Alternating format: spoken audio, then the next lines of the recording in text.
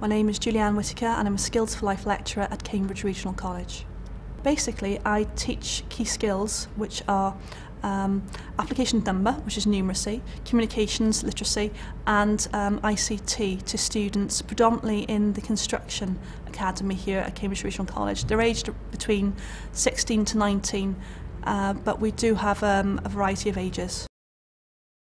I was a bit of a school swot, to be honest. I skipped a year very early on and I had to do very well, otherwise they'd put me back down a year. So I always tried to, I was a bit of a slogger. It wasn't natural, to be honest, and I did work myself into the ground a little bit.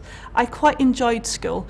The majority of the time I was bullied a lot when I was younger. Because I was the kid with the braces that looked like a Teletubby as I was running down the field, and I was the youngest in the year. So, but I think what doesn't break you makes you stronger, and that made me determined, because the way that I could actually beat other people, I couldn't run very fast, was actually to do it in the tests and to actually do what I wanted to do as opposed to what everybody else told me to. So that was quite character building, actually. I remember picking up my early school books. Primary school I wanted to be a lawyer. Secondary school, for some unknown reason, I wanted to be an accountant, which stayed with me until my final year of university, when all my friends had actually finished and were actually doing their accountancy courses and hated it, because it was the hardest year that they had to do to pass all exams, and I sort of went off it at that point, to be honest. And after that, I didn't quite know what I was going to do. So I took a little bit of time off and had a few months off and went off to be a holiday rep.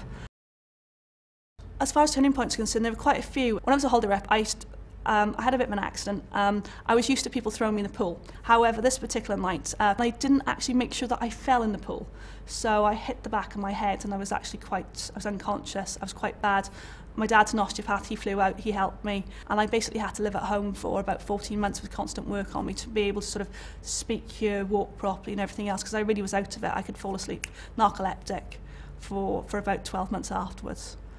I was always pretty positive anyway, but it sort of realised when I couldn't do a lot of things and I couldn't function, and it was quite frustrating, and I thought, right, okay, this is a time, sit back, what do you actually want to do? What other options are open to you? And I started talking to people. I was very lucky, I was stuck in the house. So I was my father works from home, so I was dealing with his patients, and I was talking to them as they came in, trying to find out what they did. So that's when I started going and doing the part-time work at social services, went back to uni.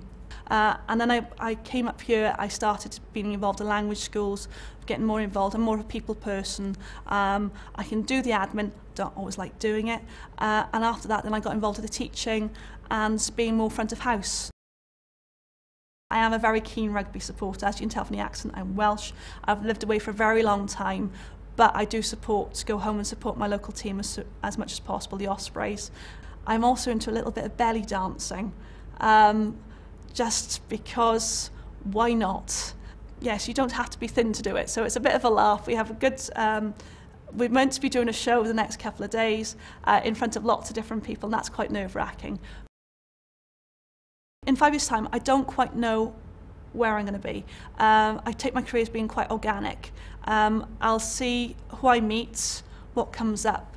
I might like to work in the international schools. I had some relationships with them when I was in my previous roles. Ideally, I'd probably like to go back home at some point. I miss the coast and people who speak funny like me. So that's where I'd like to be. As far as what I'm doing, I have no idea. Another thing I'd like to do maybe is actually do a personal trainer, believe it or not. That's something else I want to tick off on my list.